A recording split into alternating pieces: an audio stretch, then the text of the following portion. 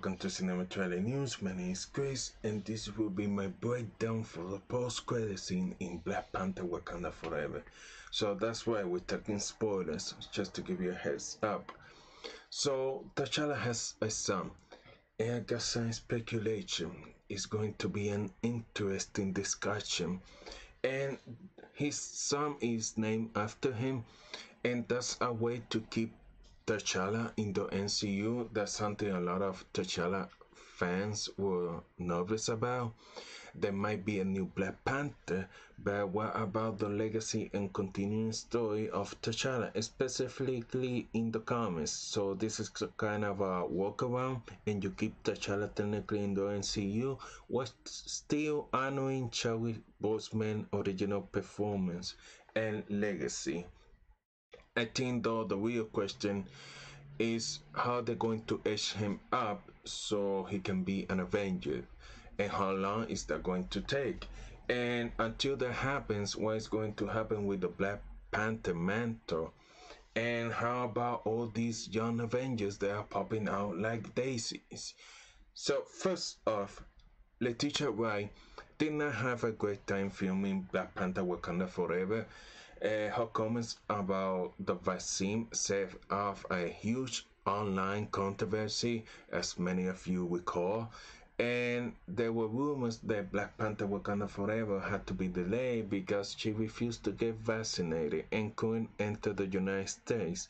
But beyond those rumors, there was certainly a delay. At the very least, she was injured, and it was a serious injury, which in recent interviews has described it as traumatic. She certainly been promoting the movie, and Lupita Nyong'o has been doing a lot of the heavy lifting and dancing. That was fantastic. The rumor in Hollywood is that while filming, she was pretty clear about not wanting to return after this movie. She was like, I'm done after this, which was originally she was going to pass the Black Panther mantle to M'Baku at the end of the movie, but it seems that she changed her mind, or at the least reserved the right to change her mind, as the new film leaves it open-ended, with seeming to hint that Shuri will continue as Black Panther while M'Baku will rule Wakanda. Now, after seeing how good of a job she did in this last movie, I think she's incredible, and I think she deserves at least one more outing in the Black Panther suit, especially because they made her character so interesting, her affinity with Killmonger, how he feels. That emotional journey was pretty well done, and Letitia Wright did a fantastic job there. So I will be happy if that continues. Now, I think for a movie, we talk about Disney Plus show, but they're making a Wakanda Disney Plus show. But I think you can start to see all the pieces come together. But I think that in the movies, you'll probably, hopefully, see Chewie in Avengers Kang Dynasty, and or maybe Fantastic Four because of the strong science connection. Black Panther has always had a connection with the Fantastic Four in the comics, particularly recently, as for Namor, and so there's Kang. And this corner of the MCU is expanding rapidly and getting very interesting, especially with some rumors that they might respect and we'll see. As for Little T'Challa, there are two ways they can go with this. One is Young Avengers. Now, in the comics, Petria is the leader of the team, and Elijah Bradley was introduced in Falcon and the Winter Soldier. However, the actor was involved in a very public brawl in Disney World just about a year ago, which they managed to keep relatively quiet, and Bay has gotten out and will certainly go out if he were to return in a large capacity. They could recast the role, but perhaps T'Challa Jr. could lead the Young Avengers instead. The team is almost already here. We got Kate Bishop, played by Haley Steinfeld, Hawkeye fan favorite in the comics, already in the MCU. Starcher is coming in Ant-Man Quantumania. Cassie Lamb, played by Catherine Newton. America Chavez already show up, played by Sachi Gomez in Multiverse of Madness. Joe Locke is 99% playing an older Wiccan to be aged up himself and introduced in arrive in Agatha Coven of Chaos along with his brother Speed and very likely Hawkling either there or in Secret Invasion very soon, very soon.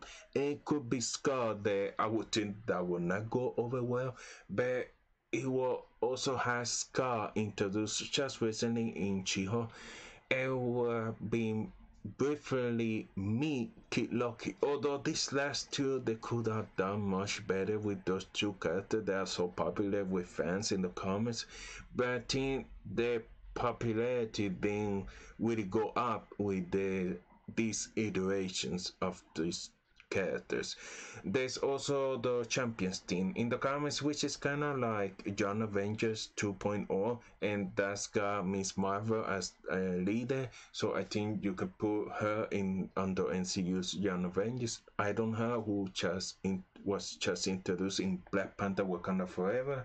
Willie Williams was just introduced and just getting her own Disney Plus show already. Miles Morales was a major member of the Champions team in the comics, although who knows how long it's going to take Sony to get him into live action, and he won't be a proper MCU character anyway. So again, little T'Challa could fit this spot potentially as well. Nova in development in the MCU already, and then Vision, with many of us wondering if Vision Quest, well, Vision's family will be built. And Vision is actually a pretty interesting, cool character. And then also don't forget about Love, a ghost daughter adopted by Thor, who now has the powers of a god herself and is Chris Hemsworth's daughter. So the Young Avengers, as you can see, they are here and they are very female centric so far. They need more male members. That's another reason why Little T'Challa could be a very valuable to the team.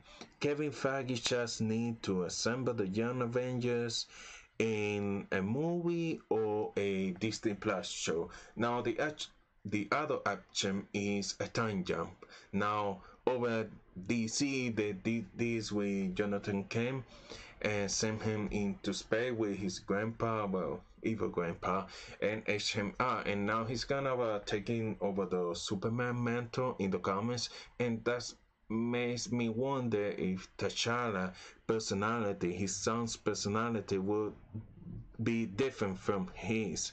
Like, how will the son be? I think they did a great job showing and Chewie is different from T'Challa, and how will T'Challa Jr. be different? He's got to be a little bit different, or either just essentially they recast the character. But you know, this makes me think of Ken.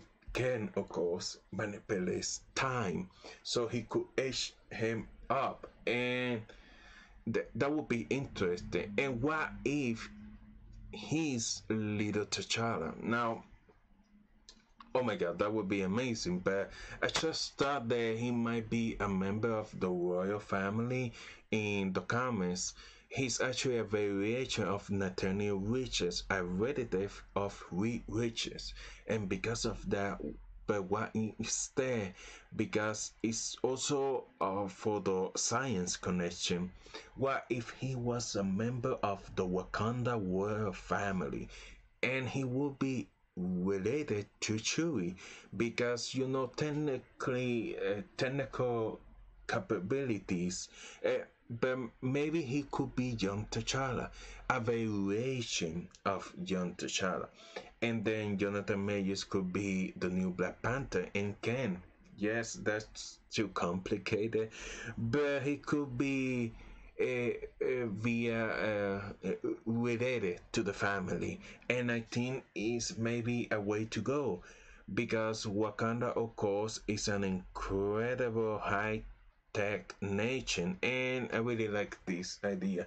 Now, in the Secret Wars comic, the 2015 version, Doom vs. Black Panther was a major part of that story, with the two of them having this iconic fight, and now they already took T'Challa's fight with Namor away by giving it to Shuri. But because of Chadwick Boseman passing, I don't think they can give Shuri the Doom fight too. I think that you get a Black Panther here, and it's got to be T'Challa, but now he's got to be T'Challa Jr. So somehow we can shenanigans, you age him little T'Challa, and then come there as an adult to fight Doom in Secret Wars, and I think could be excellent. So there isn't enough time before Secret Wars to do Young Avengers. And with Young T'Challa, have him age up in Secret Wars, so they have to go either or so. I'm curious, which one would you vote for? I'm kind of leaning towards Secret Wars and find somebody else for Young Avengers. I like the kind of stuff quite a bit, and I think that's more worthy of that storyline and the characters. And I would love to see Nakia be a big part of Little T'Challa's story, as Queen Ramonda was such a big important part of her children's life, and that could be the Wakanda Disney Plus show, introducing really with some the Little T'Challa. That would be great. So there are a lot of options here, a lot of possibilities that can go, and I'm curious which one do you prefer.